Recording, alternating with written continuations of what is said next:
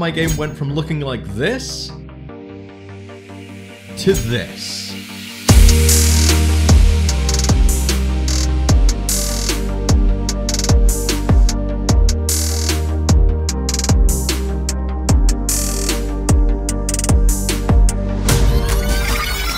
Now there have been a lot of changes in the last 3 months. Now I know that I've mentioned previously that this game is going to be a roguelike.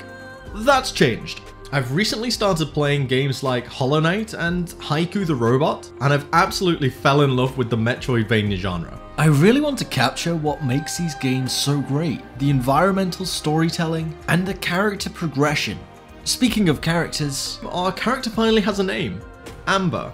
And this name, of course, was chosen by you guys over on my Instagram. We had over 80 different suggestions, and ultimately, this ended up being your favorite. And now the character movement itself. Now, you know the way in the last video I completely overhauled the movement system?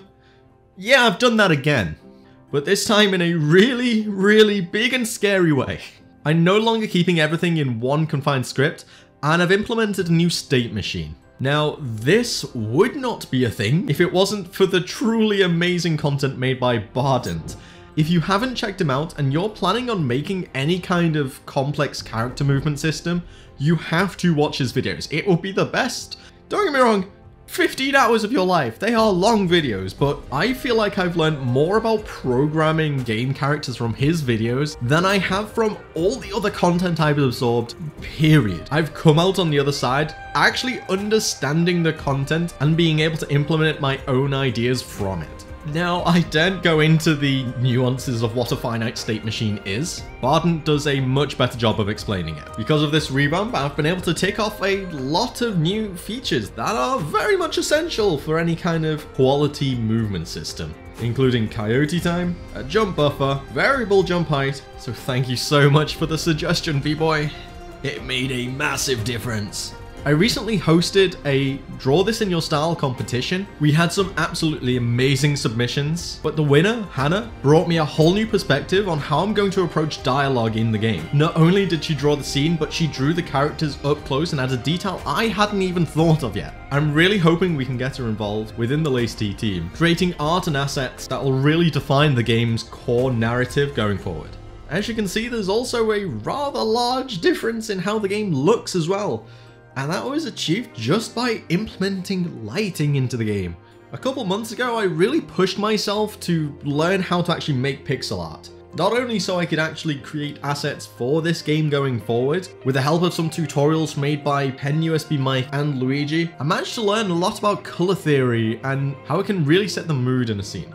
Now, don't get me wrong, this may be a completely unorthodox way of doing it, but the way I've set up the lighting currently, I've basically just added multiple freeform lighting sprites with a large falloff and just layered those on top of each other with an alpha blend. Then we just stick a few point lights in there with a script to make them flicker, and bada bing bada boom, we've got a pretty nice looking scene in my opinion. Now, the most recent addition that I made just a couple days ago was also implementing a finite state machine for the enemies itself. This is going to make creating multiple enemy types so much quicker, because I can essentially reuse states between different enemies depending on what they actually do. So right now I've just implemented a very basic setup where this ghoul patrols across any platform. They'll automatically patrol any length of corridor or whatever until they hit a wall or a ledge. They'll turn around and keep going. I'm going to be adding a script so they can actually attack you later on down the line, but for now, this is enough for me to get a bit of a scene going, and it gives me the prime opportunity to work on the new combat system too. There's going to be less of an emphasis on comboing attacks per se, but more, with it being a Metroidvania, upgrading and unlocking new traversal and combat abilities over the course of the game, and using them in different ways so you can unlock new areas of the map. Kind of like how in Hollow Knight, you can't actually get past this enemy until you unlock the Vengeful Spirit upgrade. Now, at the end of the day, you are the ones who are going to be playing this game, so you should have just as much of an input into what goes into the game as I should, if not more. What kind of abilities and what kind of systems do you want in this game? And what do you think of the new direction this game's going in? But until next time, hopefully it won't be that long, thank you very much for watching, and I'll see you very, very soon.